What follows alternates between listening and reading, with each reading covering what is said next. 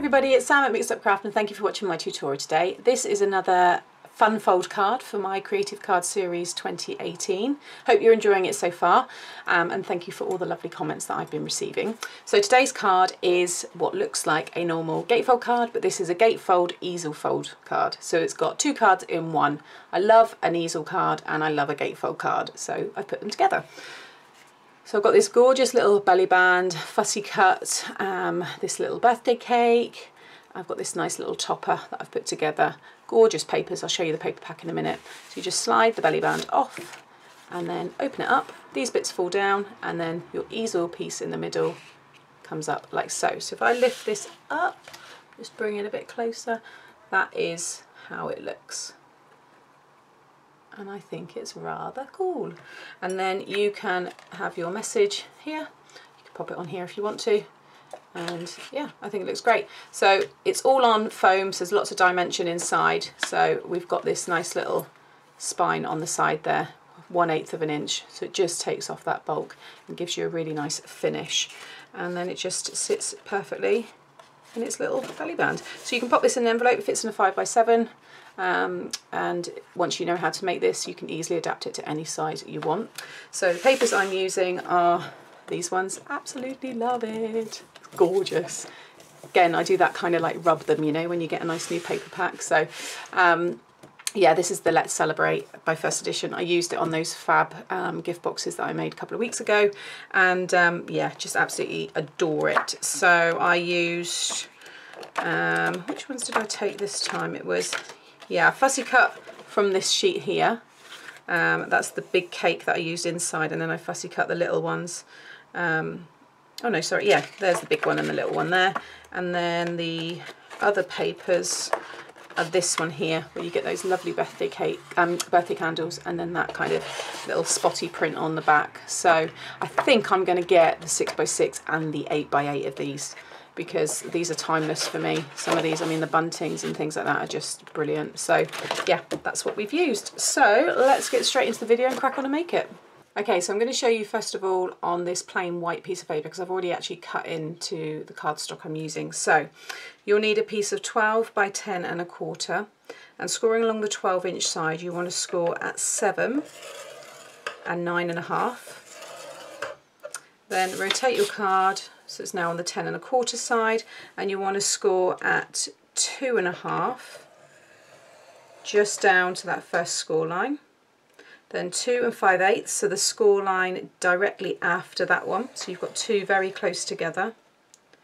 And then go across to 7 5/8, just down to that first score line. And again 7 3/4, so the score line directly after. Okay, and then actually what you want to do is that 2 and, sorry, because I'd already cut my piece, so I'm just trying to work backwards. So the 2 5/8 of an inch piece, you want to actually score that all the way down. And the 7 5/8 of an inch line, you want to score that all the way down.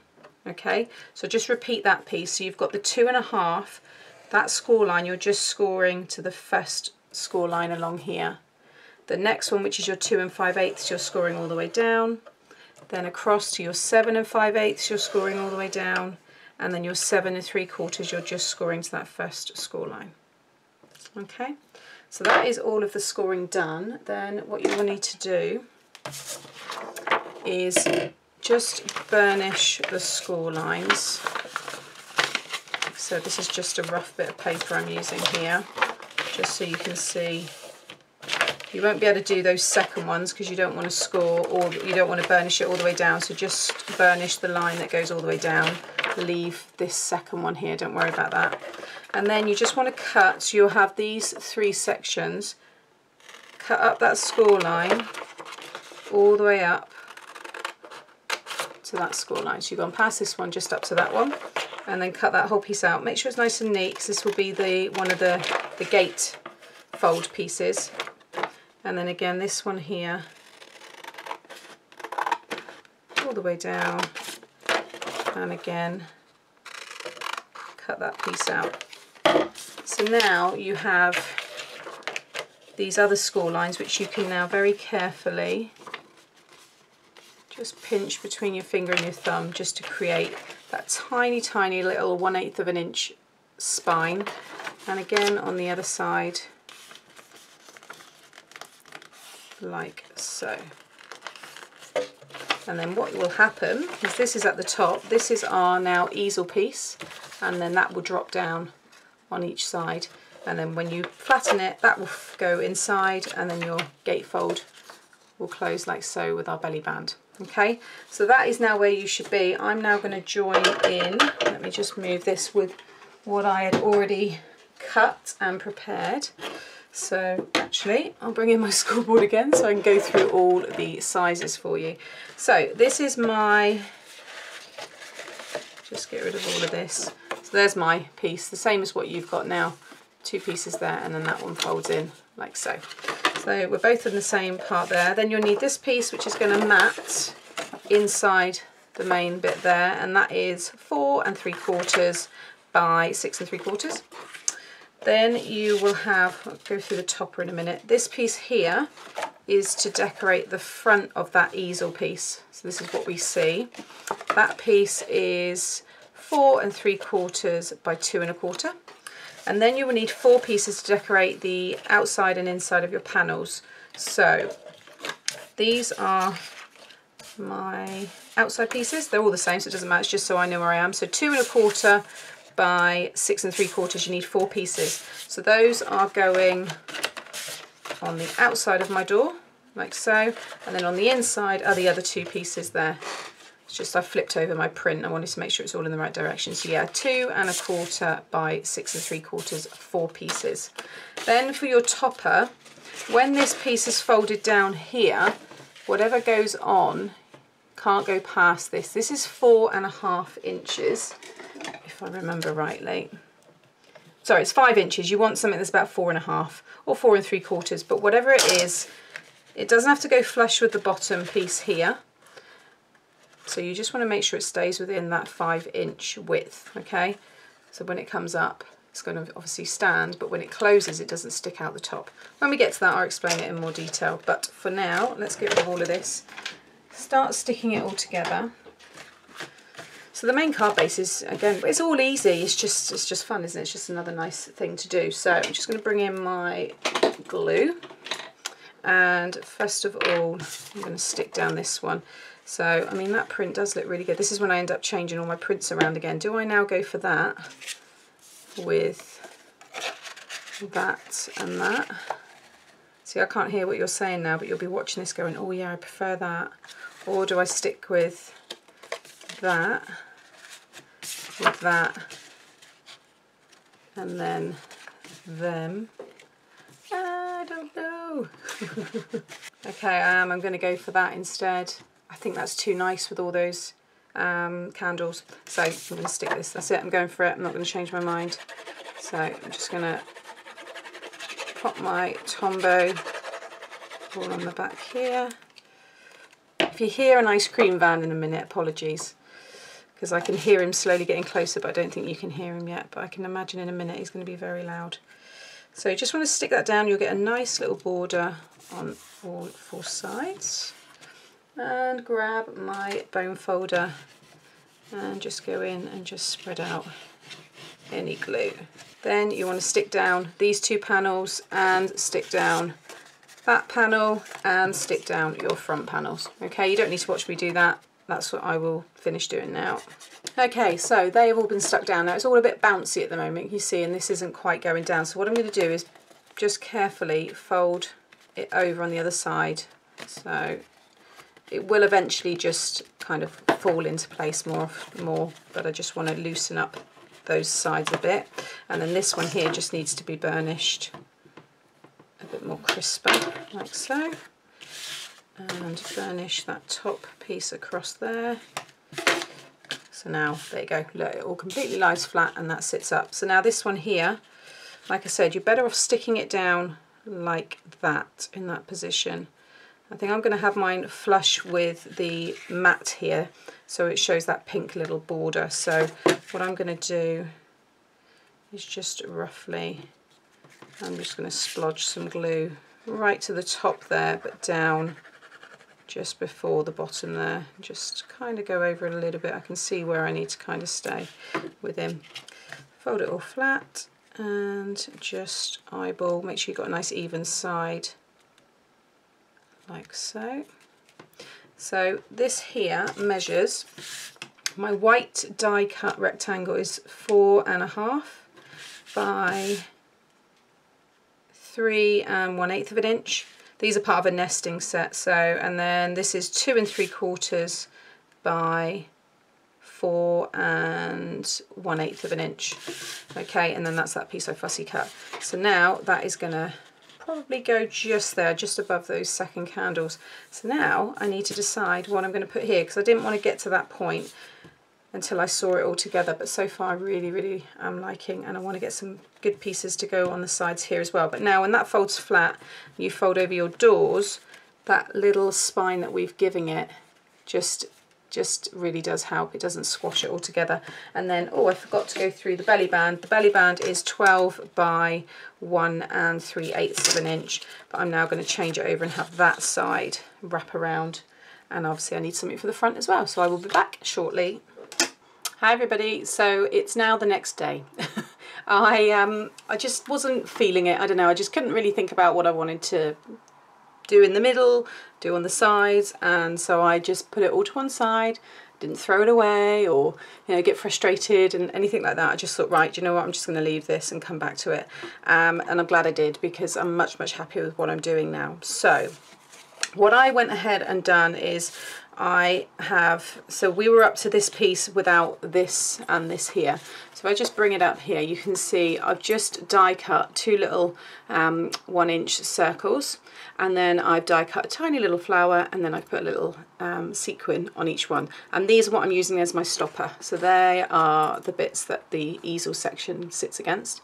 And then I've just die cut a oval circle with this other one that sits on top, and then I've just heat embossed birthday greetings there, and it just seems to tie in much better. And then I was playing around with things to do on the side panels here, and do you know, I love this paper so much, I'm actually just going to let the paper do the talking. And I have cut down 2 more panels which sit in there, and I don't know, I just think that looks really nice. So these ones here measure 2 by 6.5, and they're going to go there. And then what I also went and done is I fussy cut another smaller of the tiered little birthday cake there, and then I've just on foam I've matted them, layered them, sorry, on top of the same 2 die cuts that I've done here, and this is going to go on the belly band on the front there, and I think that looks really nice again. So I'm going to get these 2 panels quickly stuck down. So, you know, I just wanted to show that, you know, I do these videos and stuff, and obviously they're edited, and I keep in funny bits, or if I make a mistake and it's something that when I change it up or save it and it's worth showing you guys as like a tip or something, then I do. Otherwise, the stuff I really edit is just this sticking or a lot of cutting. You know, you don't need to watch me do that. It just takes up your time, my time editing. It's just easy to just get rid of it. So yeah, yesterday I just went and enjoyed the sun, had a glass of wine instead, left the card making. So okay, and just stick that one down there. So I've already stuck everything else down, and I've got some nice embellishments here, and these ones match perfectly, so I'm probably going to add some of those in somewhere. And again, if I do decide that I'm going to add something else here, I can. So yeah, I think that looks loads better. I hope you agree. I just think that looks really quite nice. See, it will sit there when it's flat. I'm just lifting it up and it's popping out, but it will be like so. So now we fold that one down flat, and also I have these 2 pieces here which are going to go underneath here. So that one is then going to go on top for you to write your message. Now if you want to, you could have your message in this section here, because more than likely what will happen when this card is given, obviously it's going to be like that, and this is going to be closed like so. They're going to open it up and they're going to go like that. So I am still in 2 minds as to whether I pop my sentiment in this section. It will all fit nicely because I measured it all up like so, or whether I go down here. and then that will go and cover it. I'm just thinking if it's flat and then people come to look at it, they'll probably see it there. So I'm gonna keep it in this bit here. But again, it just shows, you know, pop it wherever. You might want to put it right on the back there, but obviously you would see it before they kind of open it, I guess. So again, I'm just going to a bit of glue and just stick those two down in this section here. Okay, so that's now all nicely in place. So I'm going to close this all down, fold it all over, because remember we've got that nice little 1/8 of an inch spine there, so it all fits in nicely. Grab your belly band. So this was that piece of, what did I say, it was 1 and, well, I've just chopped mine down a little bit. It was 1 1/4, 1 1/2 would be fine. It's entirely up to you, depends on what your kind of topper is as well, and it's by 12. And basically you just want to pop it on the back first, make sure it's all nicely lined up, and just loosely wrap it around. I never score these, you don't need to, and just sit them across there. I'm going to pop a bit of glue. This is just literally on its way out. Put a bit of glue there in the middle, and then this is going to go over the whole thing. I think that looks so cute. So I'm just going to put more glue. Come on, get the last bit out for this card, and then I think it's going to have to be ditched. And then that one, again, just wiggle it around until it's all where you need it, like so. And then what you can do is take the belly band off, and then you can just fold it. It's kind of hard because it's such a small little spine, but you can see that I can just kind of slide it one way and then the other way, just to create that tiny little spine there. So again, if you just kind of roll it up and then roll it down, you'll be able to just squeeze it just to create that little bit there. And then you've got your nice belly band. So again, let's just pop that all back on there. It should just slide on nicely. You don't want it so tight that you can't get it on and off easily, like so. So just give you a close-up. I think that looks rather fab, really nice. And this will fit in an envelope. So again, if you want to fit it in an envelope, it will be a 5 by 7, which is my favourite. So it will be a bit bulky, you'll have to pay a little bit extra for postage, but it will fit in. So once again, take your belly band off, and there is a really lovely gatefold easel card, or easel gatefold card. I don't know, whatever. I think it works great. So hope you like this one. Hope you've enjoyed another card for this year's creative card series, and tune in for the next couple of days for another one. So as always, if you've enjoyed today, please give me a thumbs up and subscribe to my channel to see more. Thanks for watching. Bye.